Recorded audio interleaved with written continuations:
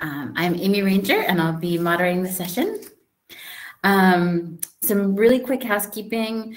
We have a live chat going as well as a Q&A.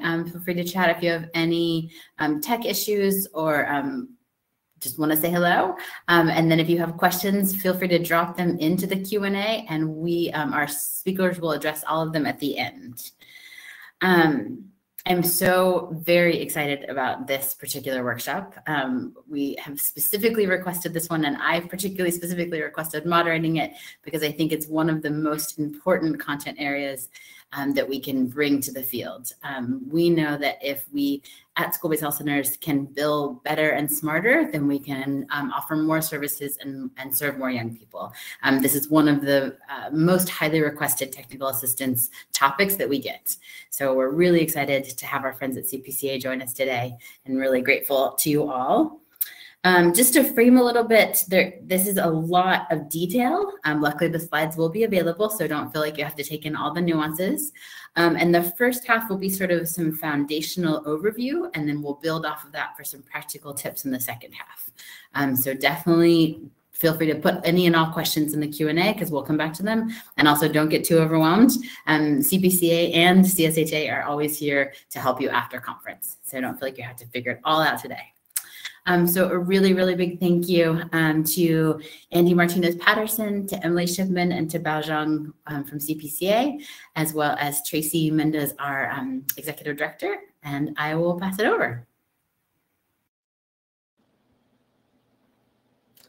Great, thank you. Hi, everyone. Good morning. This is Emily Shipman. I'm going to kick us off, hopefully, technology permitting. Thanks everyone for being here. And on behalf of the CPCA team, we're very happy to be joining you and to be talking about billing today. So here's us. You'll also see us live as we're presenting. And as Amy mentioned, if there's anything that comes up after the session or questions you ask during the session that we don't get to, we're always available to you. We can absolutely talk offline after the session and make sure that people's questions are answered.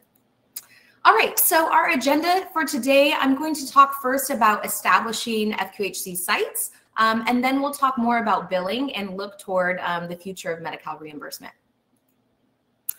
So first things first, establishing sites. So we're going to talk quickly about HRSA scope, site licensure and Medi-Cal enrollment, establishing PPS rates and adjustment of PPS rates. You may be wondering why we're starting a billing session talking about establishing sites, but the truth is how you establish your FQHC location has significant impact on how you can get paid later down the line, and ultimately what services you can offer. So before we get into those billing specifics, I want to make sure that we share an understanding of the important steps that come first. So adding that site to your HRSA scope, navigating the various licensing options for new sites, understanding how PPS rates are established and the implications of all of these things for billing and delivering services at school-based sites. All righty, so HRSA scope. Let's talk first about HRSA scope. So HRSA, for folks in the room who aren't FQHC familiars yet, HRSA stands for the Health Resources and Services Administration, which is an arm of the U.S. Department of Health and Human Services. Through its Bureau of Primary Health Care, or BIPIC, HRSA operates the health center program. Health centers deemed by HRSA are also referred to as federally qualified health centers, or FQHCs, and organizations must work with HRSA to establish and maintain their FQHC status. Once an organization is established as an FQHC by HRSA, any new sites being added within the organization must go through approval to be included in the FQHC's HRSA scope of project. The HRSA scope of project defines the sites, services, and any additional locations or activities that are covered under the organization's FQHC status. And this is important because any activities and sites outside of the HRSA scope are not eligible for health center program benefits, including PPS reimbursement, Federal Tort Claims Act or FTCA liability coverage, and more. So the scope applies at the organization level. So each site is represented in scope, and not all services within the scope will necessarily be available at each site. So when it comes to establishing a new FQHC site in California, Medi-Cal will look to verify that the site has been added to the HRSA scope And if it hasn't, Medi-Cal won't enroll the site as an FQHC, at least until this step is completed. And thank you to someone for already chatting in a question here. What is PPS? PPS refers to, I think it's prospective payment system, and it's the enhanced reimbursement that FQHCs qualify for through Medicaid and Medicare. So it's a bundled payment instead of the traditional payment that other Medi-Cal provider types receive. So it's cost-based, and it's we'll talk a little bit more later about how the rates are set and how they're amended. So thanks for that question. Okay, one final note on HRSA scope is that often there's confusion between HRSA's definition of an intermittent site and the licensure exemption status in California for primary care clinics. That's also referred to as intermittent status. So I see that come up a lot, that there's confusion. When HRSA says intermittent, they're referring to a definition that's included in their policy information notice 2008-01. And under this definition, a site that should be designated in the HRSA scope as intermittent rather than permanent is one that operates for up to 2 months at a location before moving to a different location or closing. So one example might be services that are provided at a migrant camp. In contrast, most of the time when we talk about intermittent sites in California, we're referring to a licensure distinction. Intermittent sites are operated by licensed sites, but are not licensed themselves. And I'll talk a little more about licensure next. Okay, so site licensure and Medi-Cal enrollment. Nonprofit primary care clinics in California, so including all FQHCs, are required to be licensed or established as exempt from a licensure through the Centralized Applications Branch of the California Department of Public Health's Licensing and Certification Division. So licensure requirements include meeting OSHPD 3 building standards. The standards are updated every 3 years, as well as requirements around fire authority approval, storage of medical records, infection control policies, etc. And the licensure process involves submitting an application to CDPH and waiting for them to approve before operating. And this step is the source of a lot of delays for FQHCs because oftentimes there's back and forth with the licensing analyst to complete an application, to move it through the on-site survey when that's required. And in general, CPCA, we advise health centers to plan for at least a few months for the licensing process, and longer if there are significant changes being made. Some examples, maybe a change in ownership, a change in location. And FQHCs also apply to the Medi-Cal program through the licensing process with CDPH. So the Medi-Cal certification documents are routed through CDPH and over to Medi-Cal for processing and enrollment. And that's the process for a licensed site. There is an alternative licensure pathway for sites that don't operate more than 40 hours per week. And this is known as intermittent status. Intermittent in this case means exempt from licensure. And if you're curious, you can read about the various other licensure exemptions in the Health and Safety Code under section 1206. In the case of intermittent sites, they're operated by another licensed site, often referred to as a parent site within their organization. And they still need to meet fire and life safety requirements, but they're not required to go through the full licensing process. And they're also not eligible for their own PPS rates. They will use the PPS rate of their parent site that is selected by the health center. So this is important to understand if your school-based site will be intermittent, because it means that the intermittent site's Medi-Cal scope is tied to the parent site's scope. FQHCs must notify CDPH of their intermittent sites, but they're not required to get that same approval as a licensed site before they operate.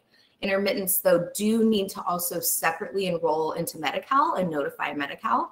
And this is done via informal memo to Provider Enrollment Division. That's also the process through which the health center identifies which parent site they want to use the PPS rate of. So I know we already had one question around PPS. Let's talk a little bit more about it. So PPS rate establishment. Because intermittent sites don't establish their own PPS rates and they bill under a parent rate, this slide is specific to licensed sites. Once a site's gone through the licensing process with CDPH and they're on their way to Medi-Cal enrollment, because remember, they already submitted their Medi-Cal forms through CDPH. Then it's time to work on establishing the site's PPS rate. Each licensed site gets its own rate, and there are two ways to go about this. One is to do a rate based on costs, where an interim cost report is submitted to the Department of Healthcare Services to establish this interim rate. Then the actual costs are submitted and audited later after the health center has been operating. And this results in the final PPS rate. Or an FQHC can opt to do what's called the 3 comparable clinics process, where they select 3 existing FQHCs that they'd like their rate to be based on.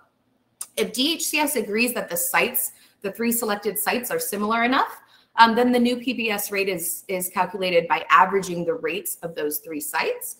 But we don't see that option utilized as much as the cost-based because there tends to be disagreement with the department over what constitutes similar or similar enough. And again, DHCS will look to ensure that the site is active and approved by HRSA before they approve any interim PPS rate as effective. However, understanding that the licensing process can sometimes hold up the rate setting, DHCS will make the PPS rate effective retroactively to an earlier date, so long as you're able to get your rate setting package in, whether it's cost-based or 3 comparable clinics, within 90 days of your HRSA scope approval. So just like to make sure that folks are aware of how those deadlines kind of intersect to impact your effective date of your rate. And let's finally talk about adjustment of the PPS rate. So I want to make sure that we all understand how adjustments to the PPS rate impact the site. Every PPS rate's automatically adjusted annually to reflect the Medicare Economic Index increase. It's typically a small amount. I think this year, Val could probably correct me, I think it was about 1.5%. And this happens in the fall. Typically, we see Medi-Cal start making the adjustment around October. This is automatic, and there's nothing the FQHC needs to do in order to see the increase. However, FQHCs also have the option to adjust their PPS rate throughout the year by filing what's called a change in scope of services request or change in scope. And our California State Plan amendment defines what we call the triggering events that allow for a scope change. And this involves documenting that there's been an increase or addition to the services being provided. So from there, the scope change is essentially redoing the cost report that was used to set the initial rate. So the FQHC documents their costs for an entire year and submits those to the Department of Healthcare Services as a change in scope. The auditors there audit that cost report, and then they work with the health center to establish the new rate.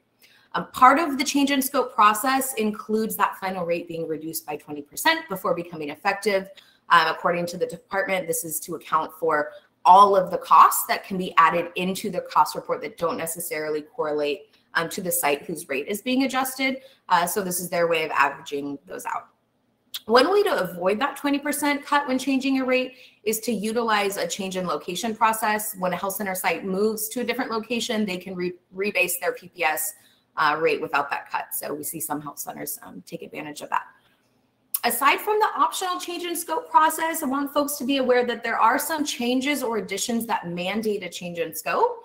Adding dental hygienists or licensed marriage and family therapists as billable providers does require a scope change. So similarly, reducing services or making changes that result in an overall estimated decrease in the rate of more than 2.5%, based on the health center's own analysis, that also requires a change in scope. If you set a PPS rate inclusive of costs of an intermittent site, for example, and then later choose to separately license or otherwise remove that intermittent site, something like this would also trigger a required change in scope to adjust that parent rate. So one example of how this might play out in a school-based health center is included here on the slide. So let's say you're operating a school-based site that is intermittent, and you get the opportunity to bring on a dental hygienist once a week to do screenings or other services at your school-based site. If the parent site doesn't already have dental hygienists in the PPS rate, this is going to trigger a change in scope in order to bill for those dental hygienist services, even though they're happening at the intermittent location and not at the parent location. Because the dental hygienist is one of those provider types where the change in scope is required. Now, if you want to bring on the dental hygienist but not bill PPS for the services, then you can avoid the scope change requirement, but of course, then you're not getting PPS reimbursement for the services. Okay, I'm hoping that raised some considerations for you to think about in the context of billing and running school-based sites, and I don't know that we have time to take questions now, but we'll certainly hope to have some time at the end, and again, you can reach out to us via email after the session as well, and continue, if you're not already, submitting questions into the Q&A tab. Okay, Bao, I think you're up next. All right, great. Thank you, Emily. Hi, everyone. All right, so I think that Emily provided a really great framework for how to set up your site, how to establish your rate. And once you have all of that in place, you can start to bill for those services. So what I'm going to go over in the next couple of minutes is billing for your Medi-Cal patients. And my portion of the presentation is going to focus on, defining what a billable visit is, looking at some of the limitations of the PPS payment methodology, which includes, same-day limitations, limitations on group visits, billing for out-of-network patients, and then I'll wrap up my portion of the presentation by sharing a little bit about telehealth flexibilities and how to bill for those services. So I do want to start off by saying that FQHCs provide a full range of primary and preventative services, as well as dental, behavioral health, and vision services. And FQHCs are unique in that they provide healthcare services to everybody who walks through their doors, regardless of the patient's income or insurance status. And this includes caring for approximately 4 million Medi-Cal patients. And as Emily mentioned earlier, FQHCs are reimbursed under the prospective payment system. And it is a payment methodology that bundles the services and supplies that are provided during a visit into a per visit payment.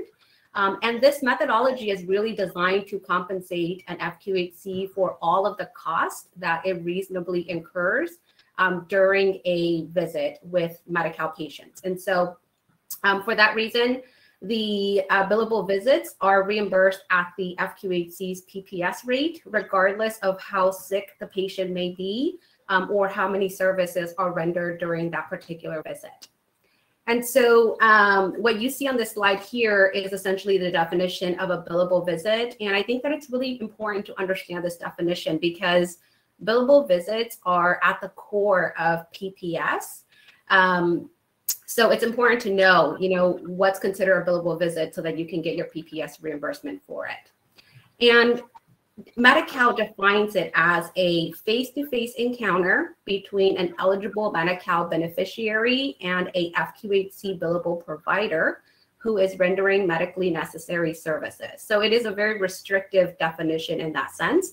And what's included at the bottom of this slide here is the list of billable providers. I won't read off the list. You can take a closer look at that because the slides will be made available to you. But I wanted to share that that is the definition of a billable visit.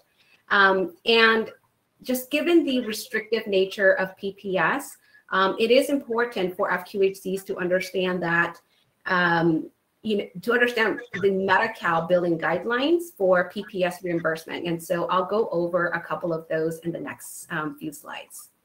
Next slide, please. So let's talk a little bit about same-day limitations because this applies to all FQHCs.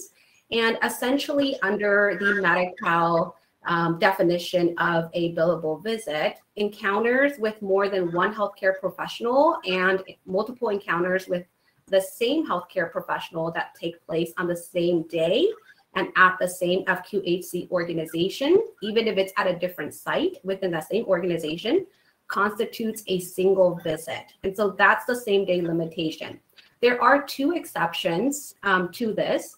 One is, and those two exceptions are listed on the right-hand side of this slide here.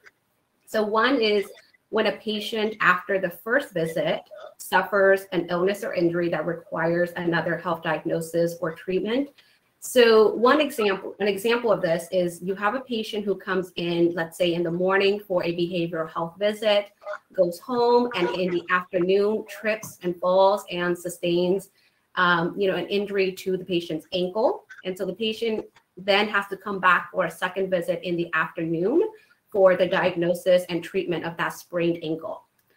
Because the injury that happened in the afternoon didn't exist at the time that the patient had their behavioral health visit in the morning, that makes it a separate billable visit. So in this instance, the health center can actually bill for both of those visits. The other exception is when the patient has a medical and a dental visit on the same day. Different states, different Medicaid systems throughout the state have different exceptions to this, but in the state of California, DHCS does allow for a patient to have a medical and a dental visit on the same day. And then I will just quickly note, it's small print at the end of this slide here, but CPCA and the California School-Based Health Alliance, along with other partners throughout the state, supported Senate Bill 316, which would have allowed Medi-Cal to reimburse FQHCs and RHCs for a behavioral health visit that occurs on the same day as a medical or dental visit. Unfortunately, this bill it did not pass this year, but that doesn't mean, we're not going to continue to advocate for it. It remains a high priority for CPCA, for our partners, for health centers, so we'll continue to advocate for this. Next slide, please.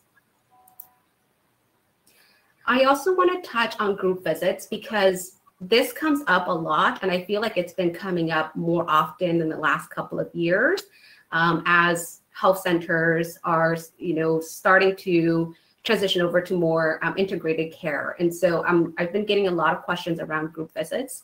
And what I'll share in this presentation here is that Medi-Cal has restrictions around group visits. So while DHCS has not released formal guidance on billing for group visits, it is our understanding in conversations with DHCS that Medi-Cal only allows FQHCs to bill for a visit for the entire group visit. So for example, you may have a group visit in which there's 10 Medi-Cal patients participating in that group visit, but according to Medi-Cal's guidelines, the FQHC will only be able to bill for one patient that's participating in that group visit and not for all 10 patients.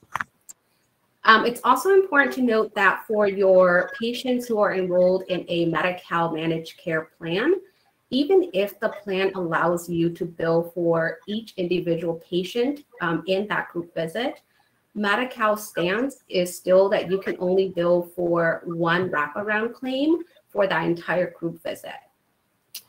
And I think over the years, I've gotten very detailed scenario-based questions from our health centers around, like, what if we pull the patient out of the group visit to have a face-to-face encounter with a billable provider? Could we then at that point in time bill for each individual patient? And while I try not to, give advice in terms of like the actual visits that health centers are doing and their workflows and all of that stuff, what I can generally say is that, in the instance that you're an FQHC that's doing group visits, and each of the Medi-Cal patients that's participating in the group visit also has a face-to-face encounter with a billable provider who is rendering medically necessary services to that patient, the FQHC can bill for each of the qualifying visits. So what's important to note in that scenario is that at that point in time, you're actually billing for the face-to-face encounter with the billable provider. You're not actually billing for the group visit. Next slide, please.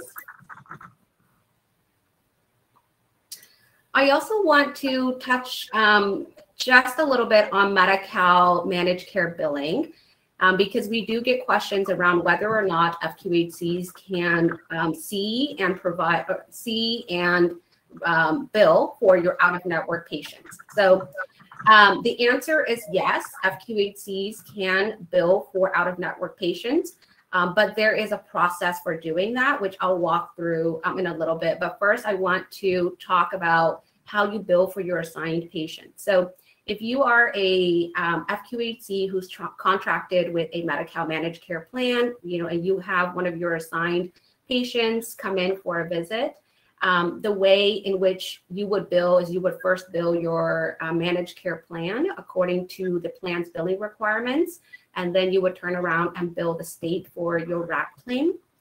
So the process is pretty simple there. And then for your out-of-network patients, again, FQHCs can see out-of-network patients, but Medi-Cal does require that the FQHC remind the patient to see their assigned provider in the future and to document that referral in the patient's medical record. And in terms of billing, a similar process to billing for your assigned patients in that you bill the managed care plan first, and then you bill the state for your RAP. When you bill the state for your RAP, you are required to attach proof of payment or denial from the plan. And for most cases where you're billing a managed care plan for an out-of-network patient, you will get a denial. And so just make sure that you attach that denial to your RAP claim to the state. Next slide, please. I also want to touch on state telehealth flexibilities. Medi-Cal was pretty restrictive when it came to telehealth services prior to COVID, and we're grateful for the telehealth flexibilities that have been granted during the public health emergency. So this is a timeline of both federal and state flexibilities that were granted throughout the past year and a half, as we've all been dealing with the COVID-19 pandemic. And I just want to quickly highlight two important dates. So one is May 13th of 2020. That is when CMS approved SPA 20-0024, allowing telehealth flexibilities for FQHCs and RHCs, which we'll go over some of those flexibilities in the next couple of slides. And then more recently, on July 27th of this year, Governor Newsom signed into law AB 133, which extends the current telehealth flexibilities until December 31st of 2022. Next slide, please.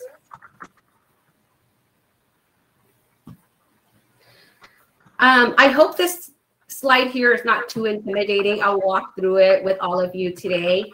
It is an overview of the telehealth services that were covered before COVID, and then the flexibilities that were granted during the COVID-19 public health emergency.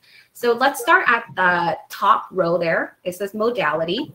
And before the COVID-19 public health emergency, Medi-Cal covered synchronous telehealth and asynchronous telehealth. And during the public health emergency, expanded that to include telephone services, which is audio only visits. That second row, eligible services. For the most part, Medi-Cal has not made changes to the list of eligible services for FQHCs when it comes to telehealth. What I will note, and is written in green here, is that AMFT and ACSW services are billable during the COVID-19 public health emergency, and that was a flexibility that was granted under the SPA that I was talking about in the previous slide.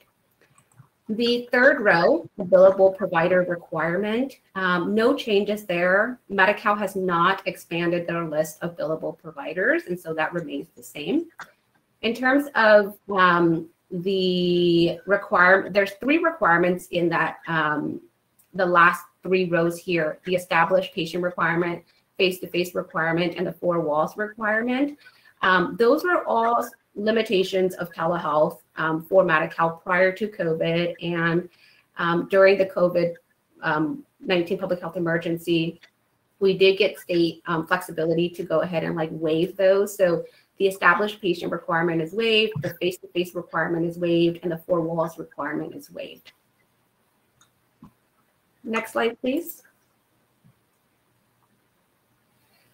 All right, so we talked about the telehealth flexibilities during the public health emergency. And, questions that we've gotten is, okay, great. We're very, very thankful for those flexibilities. Now, how do we implement that in the FQHC space, and how do we bill for it as FQHC providers? So what you see here on the screen let's see. Okay, so what you see here on the screen is what's a covered service in terms of telehealth, which is on the right-hand side of the screen, and how do you bill for that? And then on the right hand of the screen, it's your telephone visits, the kind of reimbursement that telephone visits are eligible for, and how you bill for them. So I'm going to direct your attention to the left-hand side of the screen first, and we're going to start at the top there with synchronous telehealth.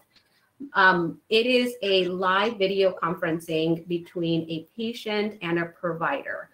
And it is eligible for PPS reimbursement. And the way in which you would bill for this is you would bill Medi-Cal using the same process as you would for other billable visits where the patient is in person. So Medi-Cal, at least up until this point, has not set up a different billing process or system for your synchronous telehealth visits.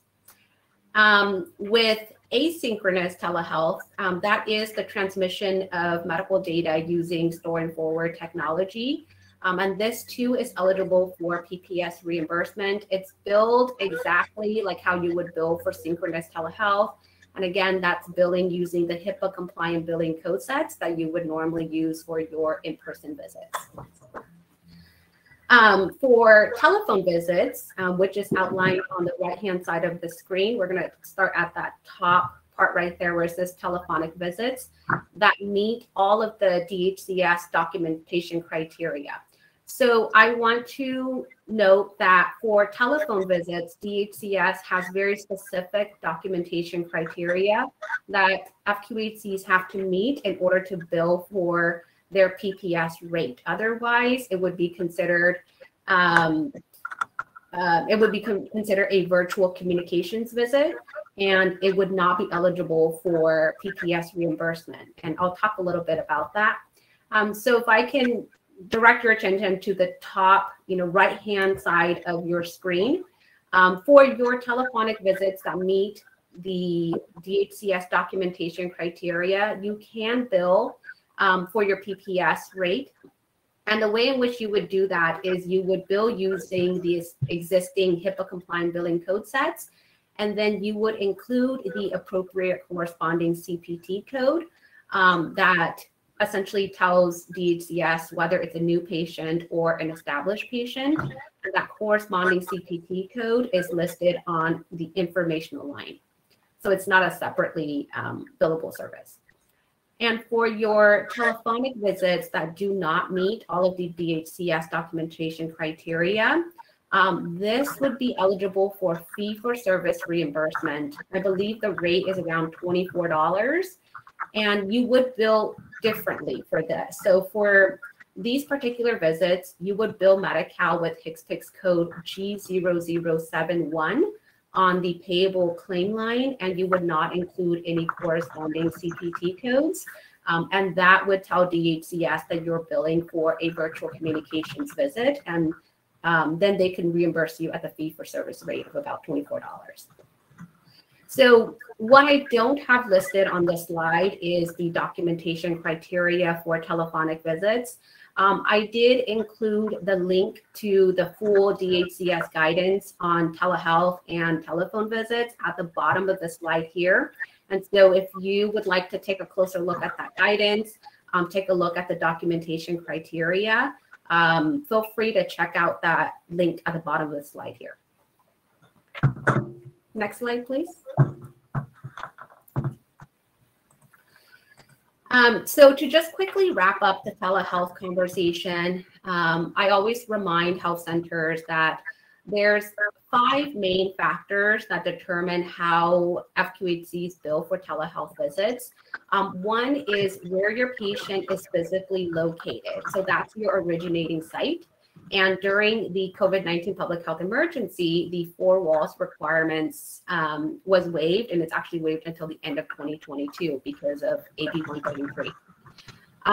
The second factor is the characteristic of your distant site provider. So whether that distant site provider is another site under your FQHC organization, whether it's a, another FQHC organization, or if it's, private fee-for-service provider, that does impact how you bill. The third factor is if there's any kind of payment arrangement between the originating site provider and the distant site provider. And in the instance that there is some type of payment arrangement, there are restrictions around, who can bill and how often you can bill. So if there is some kind of payment arrangement between you and another telehealth provider or another provider that's also seeing the patient during the telehealth visit, you would have to think carefully about, who is supposed to bill in that scenario. The fourth factor is if there is a medical reason for a provider to be present with the patient. This is the face-to-face requirement that I had talked about earlier, and this is being waived until the end of 2022. And then the fifth and final factor is whether the patient is an established patient or a new patient. Prior to the COVID-19 public health emergency, telehealth services were restricted to established patients. This is no longer the case, thanks to AB 133. So the established patient requirement is being waived again until the end of 2022. Next slide, please. And finally, I want to talk about other flexibilities outside of the telehealth flexibilities. And I touched on this a little bit when I was going over that grid showing the telehealth flexibilities. So as I mentioned in that earlier slide, DHCS is temporarily adding AMFTs and ACSWs as billable visits that are eligible for PPS reimbursement during the COVID-19 public health emergency. This became effective in March of last year and will be in effect until the end of the COVID-19 public health emergency. What's important to note is that while DHCS is adding these services as billable visits, they cannot be billed under the ACSW or the AMFT. DHCS does require that a licensed practitioner supervise these professionals and that they assume professional liability for any of the services that are furnished by the ACSW or the AMFT practitioners. And for that reason, services are billed under the supervising practitioner. And the way in which you would bill for those services is using the existing billing code sets for FQHCs. So no new codes have been developed for use in billing for these services here. So that wraps up my portion in terms of billing Medi-Cal. And I will go ahead and hand it over to Tracy. Oh, interesting. Okay, so this version of the slide deck, hi everybody. Just a quick, let's see. I'm gonna switch. I thought this version had the minor consent Medi-Cal slides, but I don't see it. Do you want me to do, see if I can do a quick swap out? Yeah, that'd be great.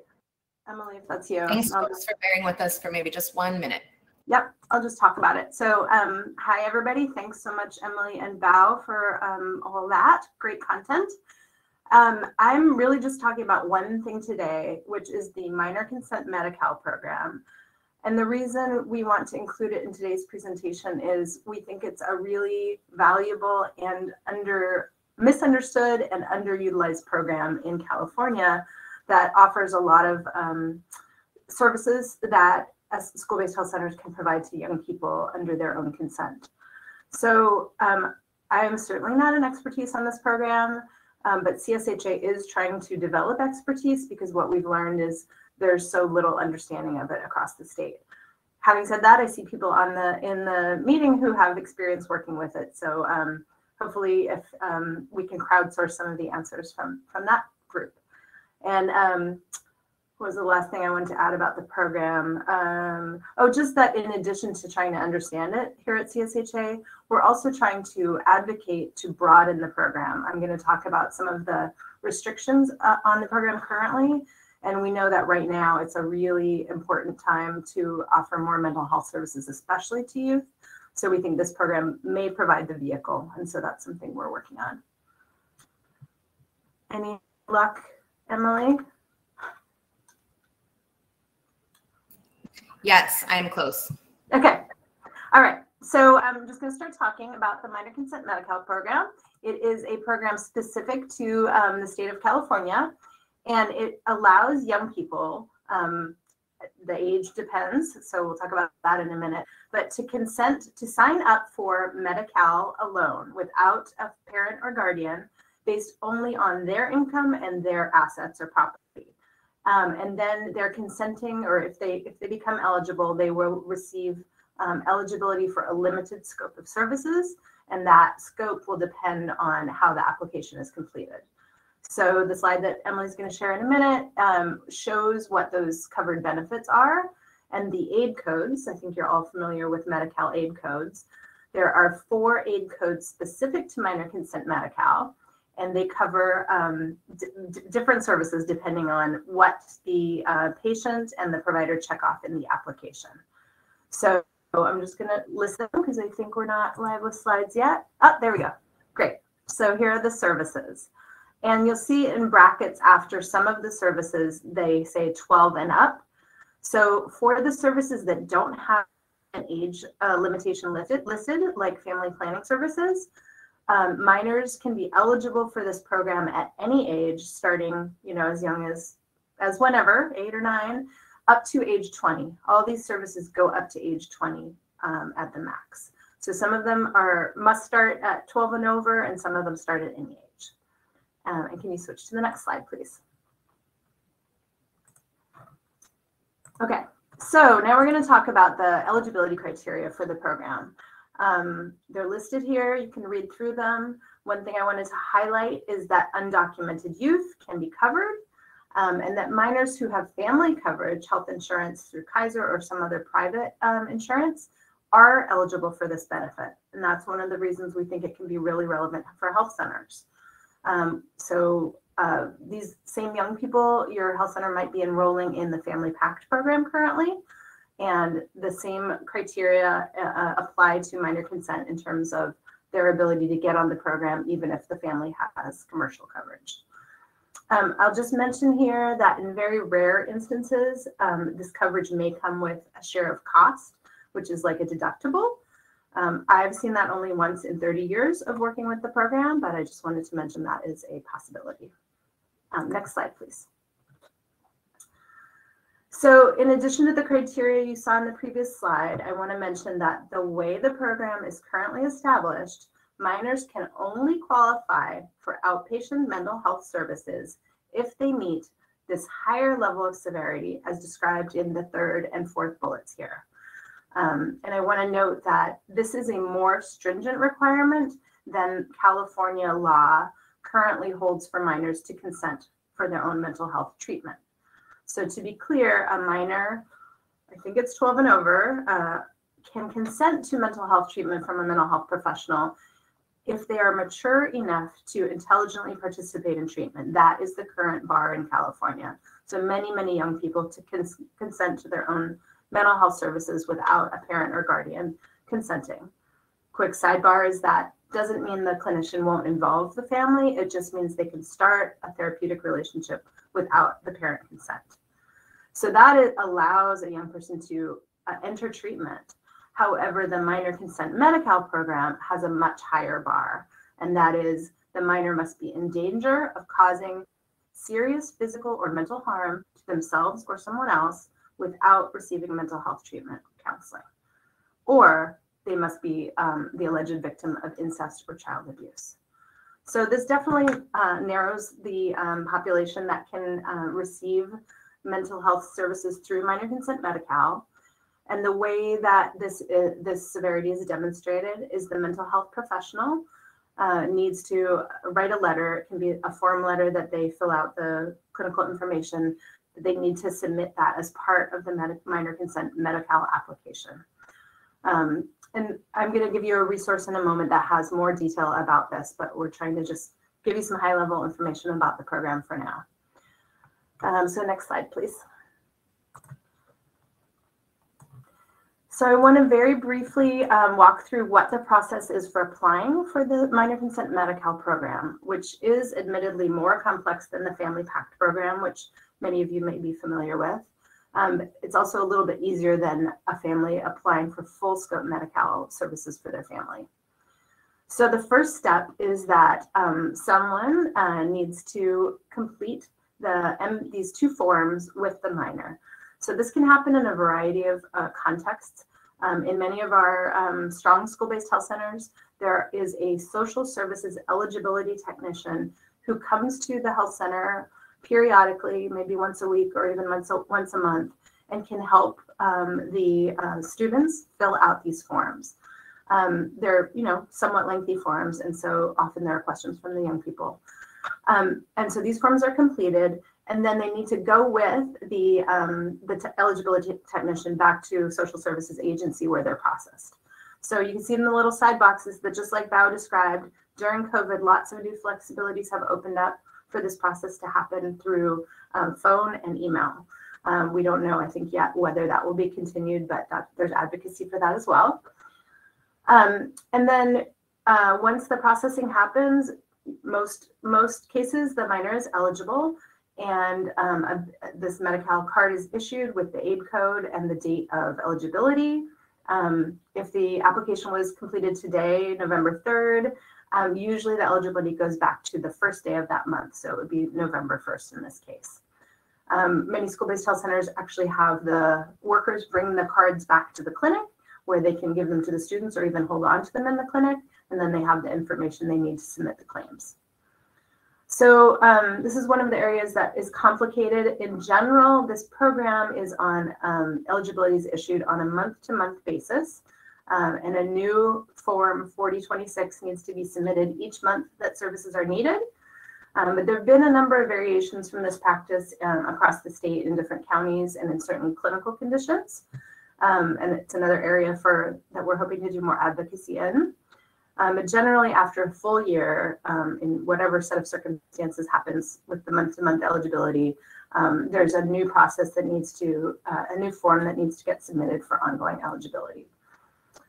And I want to mention that there's legislation pending in California which would allow eligibility for minor consent Medi-Cal to be redetermined electronically instead of in person, even after the COVID pandemic ends. So next slide, please. Just want to highlight briefly why, what the big takeaways are for us. Again, we think this is a great program for school-based health centers that are run by FQHCs specifically because they offer higher reimbursement, this PPS rate that Emily and Bao talked about, for the family planning services that most of you are providing through Family Pact now. I will briefly say as a caveat that one thing I've noticed in school-based health centers that do a lot of LARCs, long-acting reversible contraceptives, when you bill for family planning services through the Family Pact program, you can actually bill a supply code for those LARCs. So it might be an IUD or an Nexplanon. You can recoup your costs through that process. In the PPS rate setting process, those costs of supplies and any dispensed pharmaceuticals are included in the PPS rate.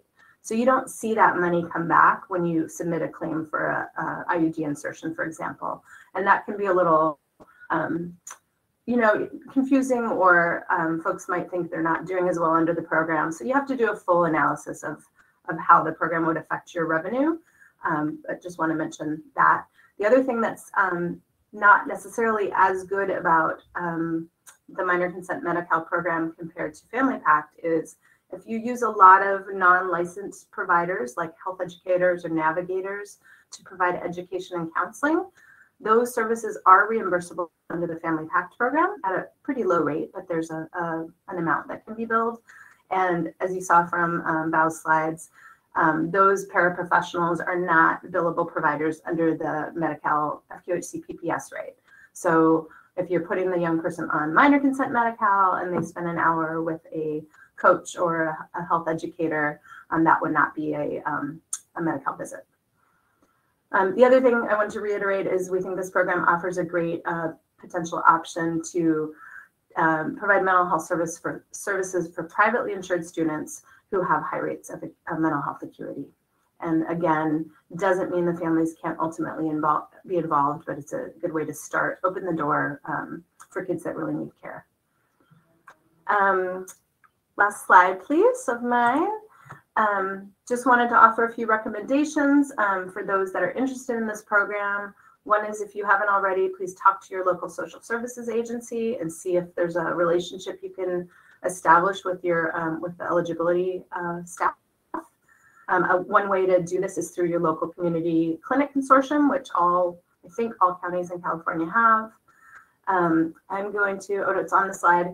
We have a new behavioral health billing guide focused on FQHC run school-based health centers, and there's more detail in that guide about diagnosis codes and procedure codes and how to utilize the program, links to forms. And then we do think this is a slightly trickier program to operate and sustain at school-based health centers. We find that it's really important to have internal staff expertise, both to know the program inside and out, and also set up like tracking mechanisms so you know when those monthly forms need to be resubmitted, maybe to keep the BIC cards on file, that kind of thing. That concludes my comments, and I would like to turn it over to the fabulous Andie Patterson Martinez, who is going to talk about the future of Medi-Cal reimbursement for FQHCs. Thanks, Tracy. I learned a lot about Medi-Cal consent. That's very interesting. Good to know. So I'm going to talk a little bit about where Medi-Cal is going. I think everybody knows this, but I'm just going to say it on a high level because it is distinctly different and very clear from years past. And school-based health centers are in an excellent position to expand and flourish under this administration and all of the leadership at Department of Healthcare Services. And I'm also going to talk about a new acronym, not PPS, but APM. It is an alternative to PPS, the alternative payment methodology, which I think has a lot of opportunity for school-based health centers to do even more and to flourish in their amazing model that they are today. Next slide. So this is a slide that I borrowed from Paula Barbaria, Dr. Paula Barbaria. She is our new Chief Medical Officer at Department of Healthcare Services. And the Medi-Cal is starting to formulate for the first time a quality strategy, which will really dictate a lot of what you see, and it will start weaving together all the programs at Medi-Cal so they all make sense together and we're all working as a team, a dream I think I've had, many of us have had for so long. And I hope you see yourselves as school health folks. You will see yourselves in so much of this. So the new direction for Medi-Cal, data is going to be, it's always been important, so much more important now. If we're going to be connected and coordinated, it's really important that we're really good on collecting and reporting on our data. There's going to be a lot more transparency and accountability. This is really great for Medi-Cal beneficiaries. They can take more control of their health. And it's very focused on eliminating health disparities, which is a mission I know that the School-Based Health Center, the School Health Alliance, and CBCA hold true. The goals are for the individuals, patients to control their healthcare, finally. This is excellent. It's all about prevention and families and community. Early intervention, which is where kids will come out loud and clear, and whole person care. So really wrapping care around the entire individual. Next slide. This is I won't read this to you, but this is a really great article. You'll see the link at the bottom if you open up the slides about why this is so important and how it ties to quality, how it ties to care coordination. It's aligned with why Medi-Cal Managed Care is doing a reprocurement of managed care plans, holding them to higher expectations. And so much of this is about all of our individual silos, all the individual offices needing to coordinate, because if we don't, it has people's lives on the line. So just encourage you to read that article. Next slide. So here is this again, I borrowed this from Dr. Bavaria. Children's preventive, this is the clinical focus. This is where Medi-Cal is going. So much of what we have been doing in years past has been on the high cost utilizers, which are very important too, but where this administration is really going is let's try to avoid having high cost utilizers. Let's really invest in children and in youth and in mamas and in behavioral health so that we can keep people healthy for the continuum of their life, not just when they get really sick, which is awesome. So children's preventive care, behavioral health integration, maternity outcomes and birth equity, and I see school health centers very central to this strategy. Next slide. I made this slide up. I just wanted a visual to help folks see this. DHCS has seen this. They said it was okay for me to use, but I just wanted to show folks how all the initiatives start to play together. And I did not even include a lot of what Lisa Eisenberg talked about yesterday in her policy session, which was excellent. But this is really to show you, so community supports, it was referred to as in lieu of services. These are things like provide that family with an air conditioner, right? So they don't get overheated or asthma attacks and they end up in the ER. Let's do mold remediation. That's the type of social determinants of health is what I read in community supports. And more providers and CBOs are going to be receiving resources from managed care plans to support patients where they really need it, so they avoid the health outcome if they don't receive that service. Integrated behavioral health is going to be throughout the entire system for high cost utilizers all the way down to kids. $4 billion investment. Lisa was talking about that, so much of it related to behavioral health. Enhanced care management is for the high cost utilizers. It's really those folks who need a lot of extra support, a lot of case management, extra resources being given to providers and to plans to care for these folks, and then population health for everybody. So we are going to be taking a much more data focused approach to caring for the totality of the Medi-Cal population. Next slide. I won't say anything. I just talked about these, but if you wanted a little bit more on ECM and in lieu of services, next slide. So this is just so when I see everything that Medi-Cal is doing, I see as, and I know that I'm biased because I work for community health centers, I advocate for community health centers. I see community health centers as central and paramount to all of that which Medi-Cal is seeking to achieve. And I've said this in front of the DHCS team, and they smile and nod. They agree. Health centers, and I would say school-based health centers, principally and as a part of the health center continuum, are instrumental to making sure that this vision actualizes and is successful. Next slide. So this is a slide, lots of words on it, but what I hope you see in it is in the middle column is payment modernization, which is what we're trying to modernize the PPS system in FQHCs, which we refer to as the alternative payment methodology. And you will note that it is sandwiched between the CalAIM vision and principles and the vision and principles for managed care health plans and what they are aligned to. So you will see that DHCS has set out principles, the APM has principles, and managed care plan also have principles, and they're all aligned. And to me, this is a beautiful slide because it shows us all working together towards the same goals, and really an exciting opportunity. So I'm going to say a little bit more now about the details of what is the APM, because this opportunity is coming. Next slide. So the APM is about all the bubbles around this fun flower looking object. So we're trying to do an alternative payment methodology within FQHC. So Bao and Emily did a wonderful detailed presentation on the intricacies of PPS. But at the core, simply, PPS is a fee-for-service payment. It is a bundled fee-for-service payment for the array of supports that FQHCs provide in a visit. But it requires and necessitates a Medi-Cal beneficiary to show up physically, for the most part, be seen by a provider, a billable provider, to receive PPS. We are trying to move away from the construct of a volume orientation to more of a population health global perspective, where the goal is to keep the patient healthy and well, not to be benefited when they are sick. So we are flipping it into an APM, which effectively is taking PPS, that payment, and moving it to a monthly capitation payment, which is equal to what you would receive in PPS, but comes with one, cash flow, like, so you're just getting your money regularly upfront all the time, even if people don't come in. But it allows you a whole bunch more flexibility. So it makes it much more easy if you know you're getting, I'm going to make it up, $50 per member per month.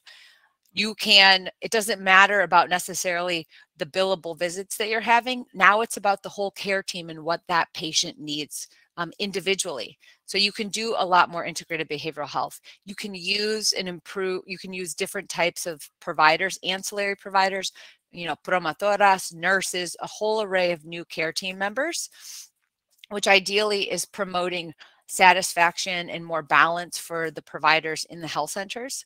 We're hoping to reduce disparities. We're hoping to reduce costs to the entire system with this model. We're hoping to use different types of care that the patient maybe doesn't even have to come in. We can start emailing our doctors in this environment, and the health centers are incentivized towards that direction. And it is very, very, very quality oriented. And we've been working intimately with Department of Healthcare Service to make sure that where their vision on quality is going, the APM is going. So we're aligned and working together. Next slide.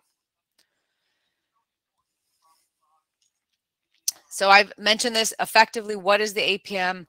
It takes the PPS rate, converts it to a per member per month capitation. You get it no matter what for all your members, even if they don't come in. The incentive in this model is for your assigned patients to be well, and to do what you can to keep them well without having to be in these strict regimens of billable providers.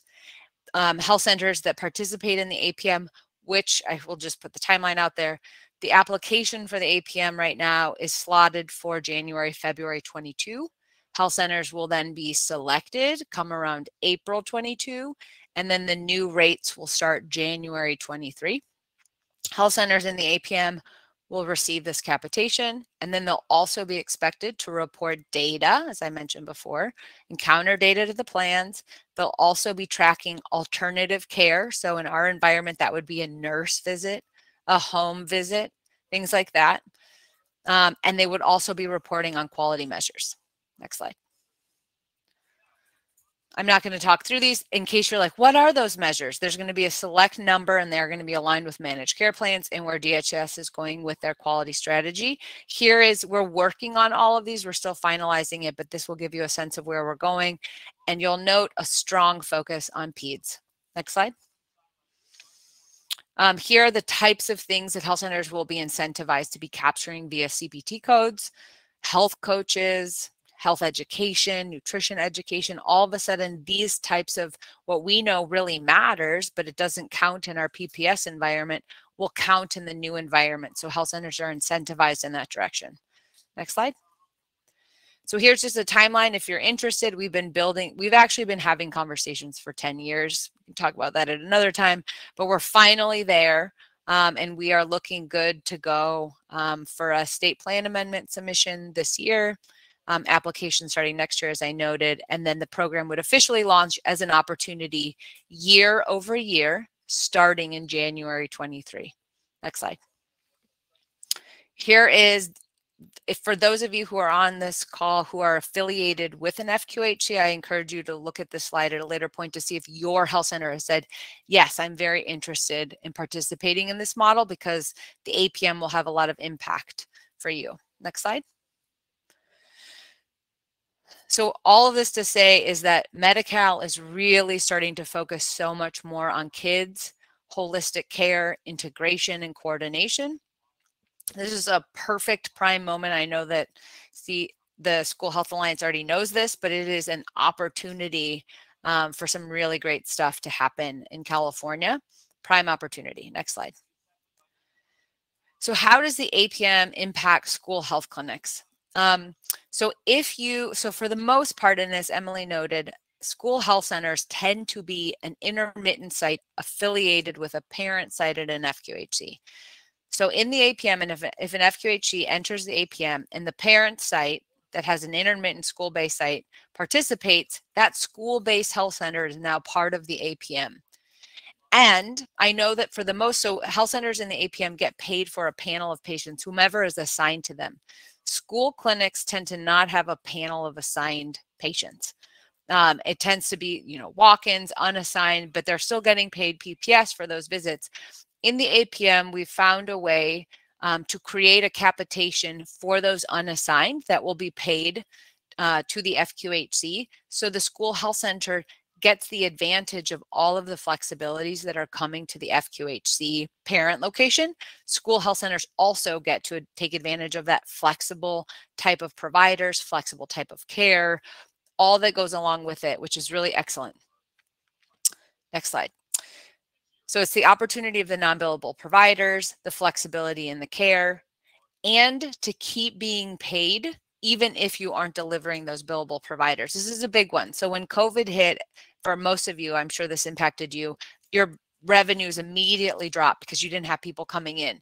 Huge problem in the next pandemic. So this is actually why the impetus of the APM was COVID.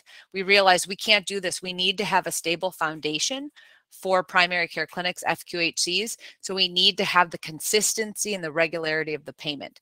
So school health centers will still receive payment even if they didn't have that billable visit. Next slide. So in case you're saying, this sounds awesome, I'd like to know more, I think you should be inquiring with your health center and health center leadership about what they're thinking about with the APM.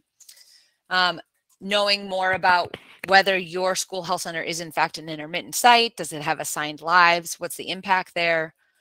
It would be great to look at the measures that we have on that measure list and pull the data just to see how your health center is doing in relationship to those who are seen, if you're able to do that. And maybe seeing the opportunities that if your school health clinic or the FQHC in writ large was starting to focus more on those measures, how it would impact your school health center, opportunities, you know, maybe challenges, but definitely a good thing to be looking at. And then just looking at what other programs that touch kids impact your clinic. Next slide. I think I'm getting close. And then that's it. I am close. So hopefully that wasn't too much and it perked questions and excitement, because we're pretty excited about the opportunities that come from the APM and all the places that Medi-Cal is going. So I will stop there. Amy, Tracy, team, Emily, Bao. Yeah, great. Let's go to Q&A. We do have a couple questions to address. And then I know that there has been some activity in the chat. If someone could help me with figuring out if there's anything unanswered in the chat while we go through Q&A, that would be great. So let's start with Q&A. How does adding a dental hygienist to the scope change the PPS rate? Will this adjustment lower the PPS rate? The answer is maybe. There's a lot of different factors that go into calculating the rate. So when you file the change in scope, you're essentially updating the state with your current costs and visits. And so they're going to look at those and they're going to divide your costs by the visits, and that'll be your rate. However, there's going to, the gray area comes in when there's the back and forth with audits and investigations over what costs they're going to allow, whether certain costs are going to be capped. And then, of course, ultimately, you're getting that 20% cut off the top of the rate. But theoretically, if your rate hasn't been updated recently, your costs will have gone up. So what happens a lot of times is that health centers work with consultants or other financial analysts to sort of run the numbers before and make sure that there's a wide enough margin there that the rate isn't going to decrease, because there is the chance that the rate could ultimately go down. So thank you, Paula, for asking that. And then there was another question. If a patient comes in for a dental cleaning, Bao, I think this one will be for you, and then goes home and cracks their tooth eating a walnut, if that patient then needs to come back for an emergency dental visit in the same day, would the emergency dental visit be an exception to the same day limitation? Yeah, so good question. Based on what I know about that particular exception, I would say yes, but you want to make sure that you document well in the patient's record about the fact that it is an emergency visit and the scenario around why the patient came back later in the day for that second visit. And then I do just want to note for the group that their DHCS have released updated guidance for dental, I want to say maybe about 2 years ago. So keep in mind that for dental, in addition to following the Medi-Cal billing guidance, FQHCs do also have to comply with Section 5 of the Dental-Cal manual. So that talks about, covered services, utilization management, that sort of stuff. So you want to make sure that if you're providing dental services, you're following the Medi-Cal billing guidance, and then you're also complying with Section 5 of the Dental-Cal manual. Great, thanks, Bao. Andie, if a health center site's approved for the APM, does this replace PPS for that FQHC? Yes, I mean, I suppose the word is interesting. It converts their PPS rate to a capitation payment. So yes, they are moving, and I should also note, the APM is by site. So and if a health center has 10 sites and more intermittents, but 10 parent sites, and they put in for all 10, then the organization is effectively all in, and all the parent sites and all the intermittent sites will have their individual PPS rates converted to this PPS equivalent capitation payment, and then have the opportunity of all the flexibility I talked about. Great, thank you. And I know we have a bit of a lag, so we may not be caught up to questions that folks will have in the future, but Amy or Tracy, are you seeing anything else in chat that we can address before we wrap up today? There were some great questions that I think that Tracy was mostly able to answer, as well as one more minor consent question that I don't think we have the answer to, but we'll hopefully be able to find out and put on our website. But there's lots of great agreement that CPCA rocks. And that came up in the chat a few different times. So I'm just scrolling through, and I think everything was answered, which is great timing because it's 11:59. And I'll just say, this is Tracy, I'll just say that I posted the 2 resources that I mentioned in the chat. If folks want to download them, one is the official Medi-Cal publication on minor consent Medi-Cal, which is actually fairly short, and the other is our new CSHA's new resource guide on behavioral health billing and sustainability. So I'll just say a really, really big thank you to our friends and colleagues at CPCA. This was incredibly informative and helpful. And I know people probably still have lots more questions, so definitely check out the slides and reach out to CSHA, probably reach out to us directly with questions. And then if there's more questions for CPCA, we can bundle them and see if we can get someone over there to answer them for you.